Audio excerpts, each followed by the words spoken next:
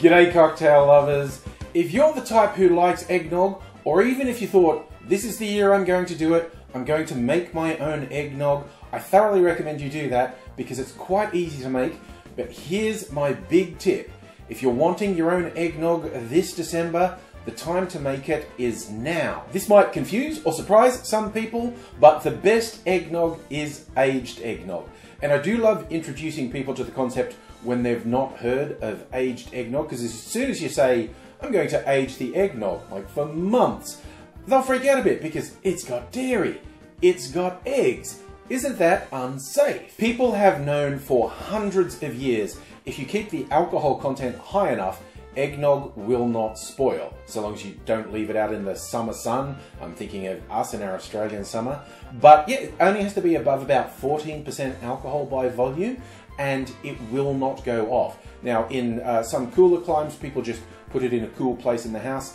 I'm in Australia, I don't take risks. I do actually keep it in the refrigerator. In terms of a recipe, I put videos up last year, but Alton Brown's aged eggnog recipe is my starting point. And I say starting point because I'm a big believer, don't be held hard and fast to this, but it gives you a good idea of ratios to things like egg, milk, cream, and alcohol and sugar. Each batch I make is a little different. The alcohols might be different.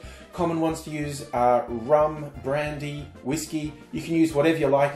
I almost always use a blend of rum, brandy and whiskey in mine. You can use different types of milks and creams. It doesn't have to be dairy.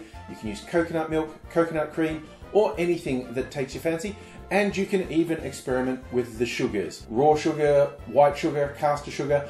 I actually like making it with my spiced apple brown sugar syrup. I'll leave a link to how to make that on this video, but it's a great cheat for not having to worry about the cooking spices because you get those flavors into the sugar syrup. So 2 birds, 1 stone. I have 3 batches of eggnog in my fridge at the moment. One I made about 3 weeks ago, one dates back about 3 months, and one I made in December last year for the specific purpose of having a 1-year eggnog for Christmas this year. I'm getting in a little bit early. I'm going to do a taste of each of those and give you an idea of what is maybe different about them. Bearing in mind, as I said, each recipe is even a little different. Like, I've been known to actually use a cream liqueur in place of some of the cream or milk content. I'm going to taste the newest one first. And I often say when I think, that hardly tastes like alcohol, but I have shared this with people and they go, yes it does, it tastes like alcohol. I actually have some Advocaat in this. As I said, I sometimes use cream liqueurs. I had an open bottle of Advocaat I'd had open last Christmas and I thought, I'm going to use that up. So besides the usual spirits, there is Advocaat in here. And I think that makes this a bit creamier than usual. The 3-month-old one is a bit darker, but that's not a product of its aging. That's because I did actually make this with the brown sugar syrup. The other one was a mix of white sugar and brown sugar. I'll give this one a taste. And for me, I feel like the alcohol flavors fade even more. It's fantastic flavors in this. I love this eggnog, but even though it's the same amount of booze, for me, it usually tastes less boozy. I know I've read things online, extremely contradictory things online. Some people think the booze taste comes through more. I think it's going to depend on your recipe and the environment in which you store your eggnog, and your mileage may vary, but that's what I'm getting. Wow, my voice went away right at the end of that. I'll see if I can re-fortify myself with my, well, it's not quite a year old, but this is, as at point of tasting this is about 10, 11 months old.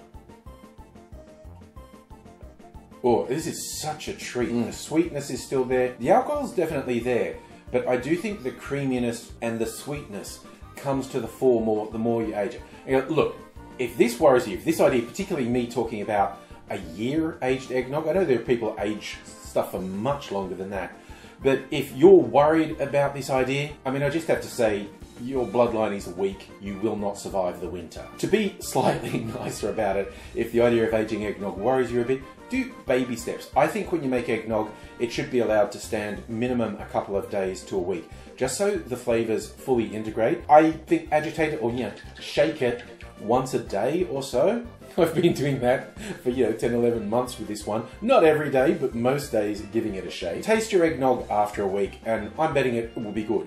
My personal take is I think your eggnog should age at least a month, because the flavors just become richer and it gets better. Not, like I said, you look online, you'll get extremely contradictory accounts. On top of everything else, personal taste is personal taste.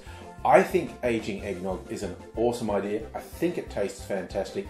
I think you should try it and tell me how it goes. Just to keep things interesting, I've come up with an idea for my future aging eggnogs. There is actually another bottle of this one that I made last December, and my plan is I'm going to drink it down till I'm down to half a bottle of it, and I'll keep it. This is going to be a Solera eggnog. I'll make another batch and top it up with a new batch, and then leave that until the following Christmas, and then do the same thing. Drink half the bottle, make a new batch, top it, and keep going. So for years to come, there'll be the spirit, pardon the pun, of the previous eggnogs in it, and it'll be an heirloom passed down to my children, who will go, "Grandpa's gone crazy, put him in a home." As long as it's a nice home, I don't mind. But I can't recommend aging eggnog enough. I think it's absolutely fantastic. You should definitely try it. Like I said, if it scares you a little bit, be daring, but maybe take it a step at a time, but it's really worth it. And unlike poor Homer Simpson, who only gets 30 sweet noggy days before the government takes it away, I have eggnog all year round, and I love it. I think you will too. Cheers.